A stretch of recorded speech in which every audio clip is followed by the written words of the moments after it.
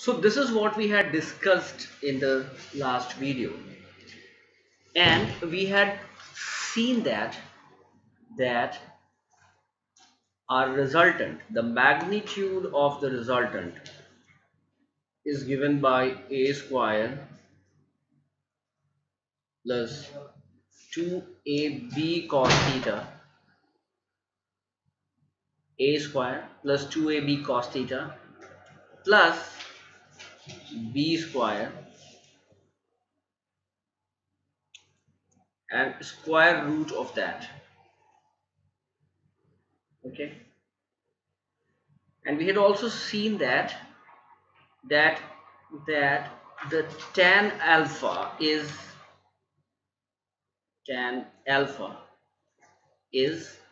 nothing but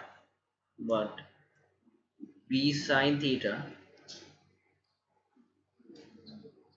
upon a plus b cos theta, and you have to be aware that this is the angle that it makes with the vector a.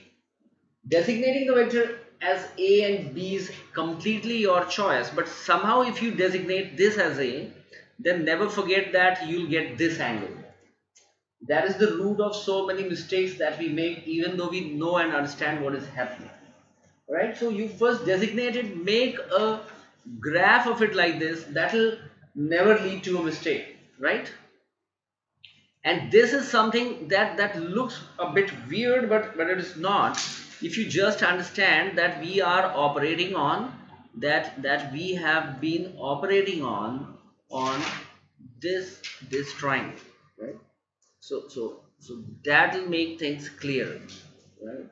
We are operating on this right triangle, correct? And and and if this is b,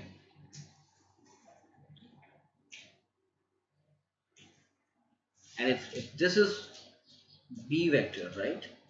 So this is in undoubtedly b sine theta, and this is nothing but this from the end of a. This is nothing but b cos theta, right? B cos theta. So it in effect becomes b sine theta upon a plus b cos theta. So nothing to remember there. This is known as the cosine rule. This is known as the cosine rule, and also, if you remember, appears in mathematics in a different format. It appears in mathematics as r square is equal to a square plus b square plus 2ab plus 2ab cos theta, right? This can be written as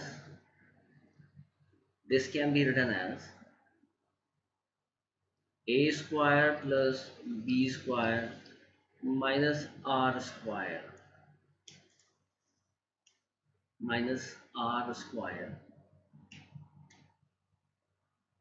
is equal to minus 2ab cos theta, and cos theta is equal to a square plus b square minus r square upon 2ab.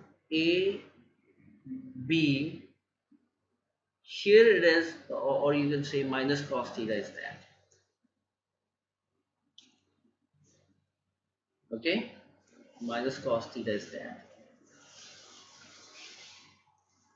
So in mathematics, if we have any say triangle, okay, and let us say if this is a and say this is b, this here is incidentally r, right? And if this angle is phi, right, then it is defined in the proper manner that that that cos phi is equal to a square plus b square minus r square upon 2ab, right? Here there is a negative. The reason is that this theta is equal to pi, this phi is pi minus theta, because we have taken this angle to be theta, right?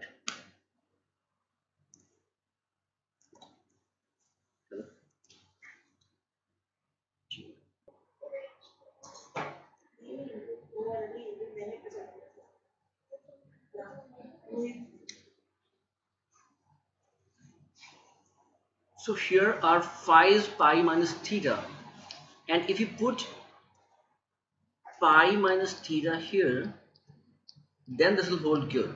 Understand? And this in maths is called a cosine rule. So no wonder this is a cosine rule, right? We were dealing with this angle. Fine. So what does it say? It says that cos phi is nothing but the sum of the squares of the sides that are including that angle, and you subtract the third side and divide it by 2 into the product of the adjacent sides of that angle, right? This is what it is. So this is in effect a cosine rule, and you should be able to look at it like a cosine rule. Fine.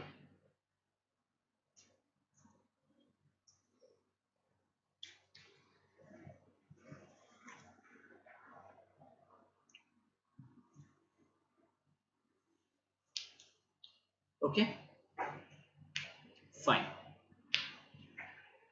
Now let's try to see. If I designate this as angle beta, okay, now let's see what happens. This, say let's say this is A, this is B, this as C, and this is D, and this as E, right? This is E.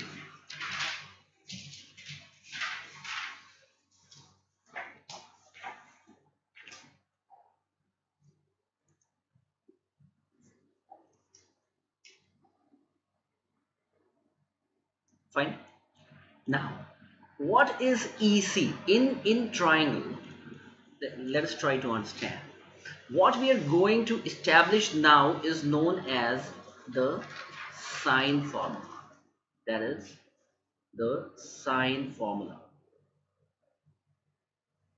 Now let's see in triangle A C E. Okay, what do we have? We have our CE as R sine alpha, as R sine alpha. Okay, and if I take the triangle BCE, we have CE as B sine theta. Does it not? CE in this triangle, okay, in the bigger triangle, first of all, it is perpendicular upon hypotenuse. So CE upon R is equal to sine alpha, right? And here it is CE upon B, where B is the length of this BC. That this upon that is equal to sine theta. And since they are equal, right? So R sine alpha is equal to B sine theta, right? So what happens? R upon sine theta becomes equal to B upon sine alpha. right? Right? So this is one of the equations.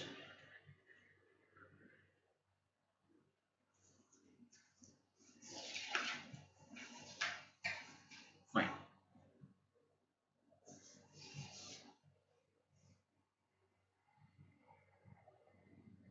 Now let me draw a, a perpendicular from this point to this, right? Let me draw this perpendicular.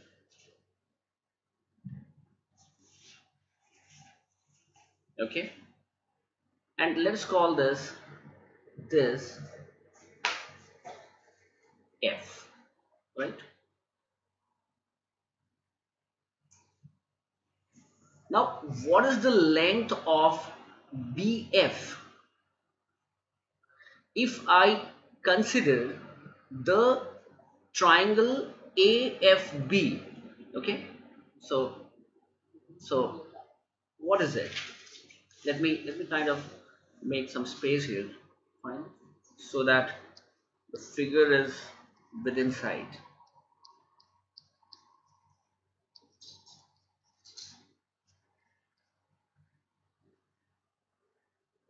Okay. So let us say we come here in triangle ABF. What do we have? What do we have? If I take this as perpendicular, right? So BF upon hypotenuse A is equal to, perpendicular is this, right? So opposite side is the perpendicular. So this is sine alpha, right? So that is sine alpha. So we have BF is equal to A sine alpha, right? If I come through this triangle in triangle CFB, okay, in triangle CFB, the perpendicular BF is perpendicular BF upon B, right? Upon B is equal to sine beta, is equal to sine beta.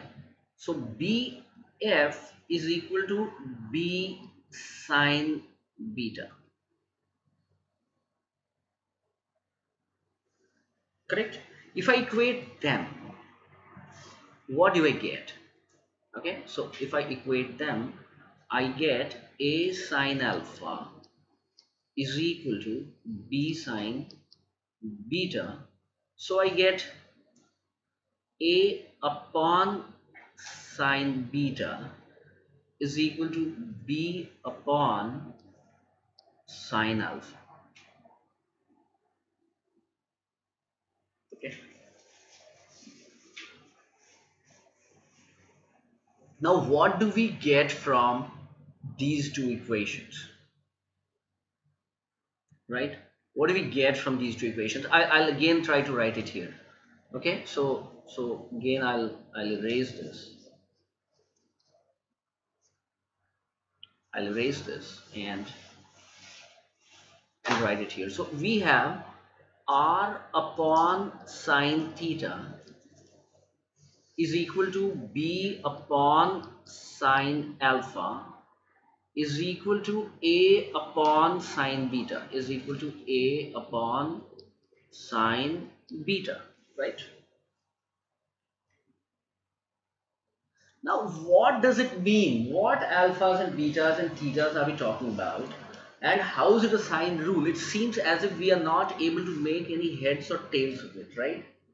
Okay, and it is if you don't look at it like this. So I have this triangle, right? I have the triangle. Look at the triangle A, B, and C, right? Look at the triangle A, B, and C. So let me kind of demarcate it. Okay, let's say. I'm talking about this triangle. Okay, this and this.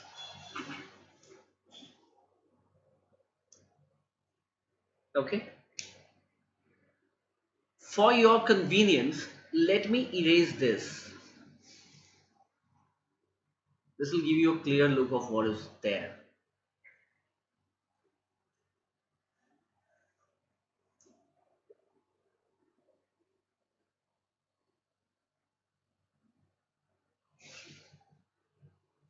Okay, so you have this triangle and you have these respective angles of this triangle except for this one, right?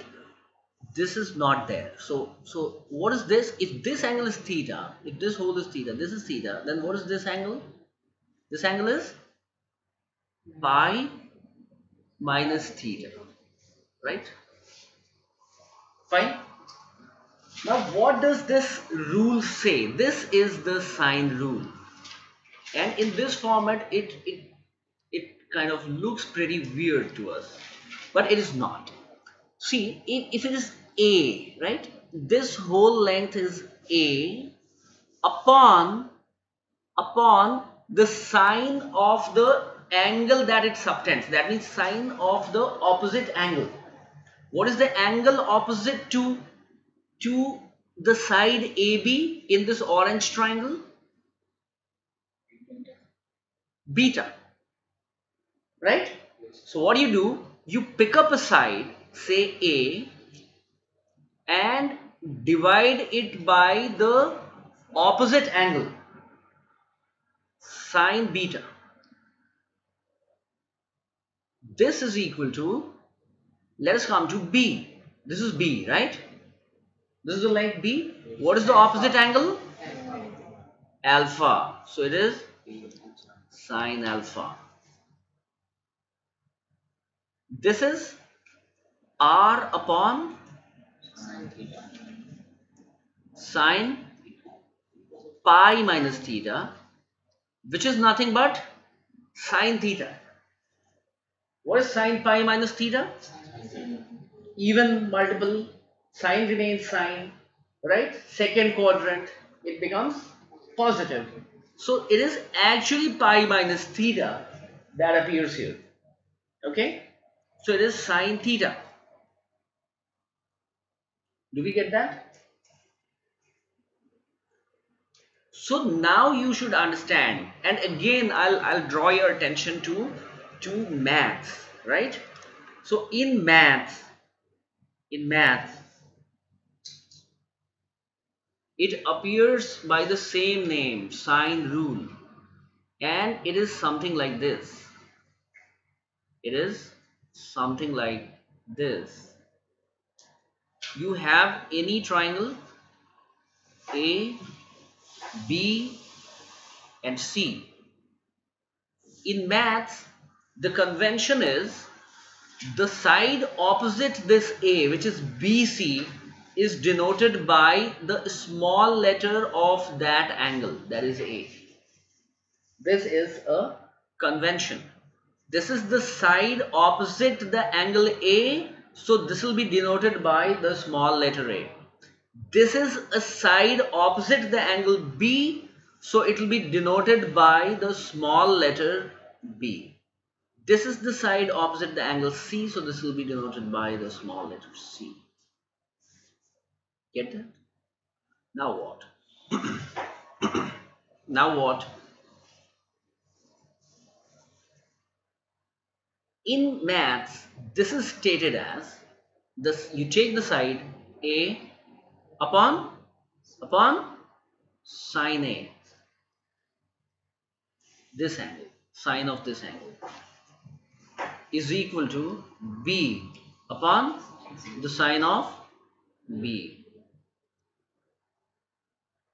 and C upon sine C, right? Now you can also say that if I take the reciprocal of all, they'll also be the same. So this is another form in which it is represented, right? But both of them are nothing but the same thing. Okay, they are nothing but the same thing.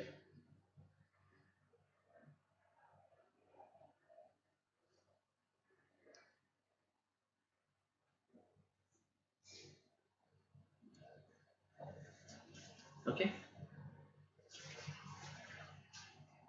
this is the sign rule in maths, and what we have shown here is not anything different from what it is in maths. It cannot be, right? It cannot be different. Fine. So this cos and sine rule is something that we can prove, but you should be pretty sure about what you're doing and what angles you're taking, right? Otherwise it will become a bit chaotic. Here the theta that you take in your cosine formula is that angle, right? That smaller angle between A and B vectors when they are made co-initial. Do not forget that. Get that? When they are made co-initial. Understand? Theta is the angle. Co-initial means their tails are together. Right? Co-initial means their tails have been put together. The initial point, the tail, what we call the tail is actually called the initial point. So initial points come to the same point, right? So what happens is I write this. Theta is the smaller angle between A and B, smaller angle between A and B, between the vectors A and B when they are made co-initial, when they have been made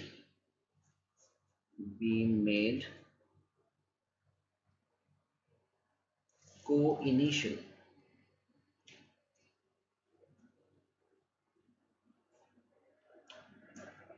Okay, that is important.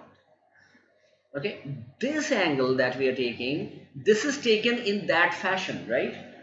So in a sense that does not involve a vector, that is just on a triangle, correct?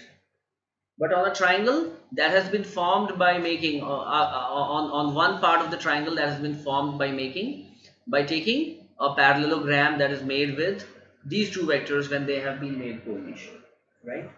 That you should understand.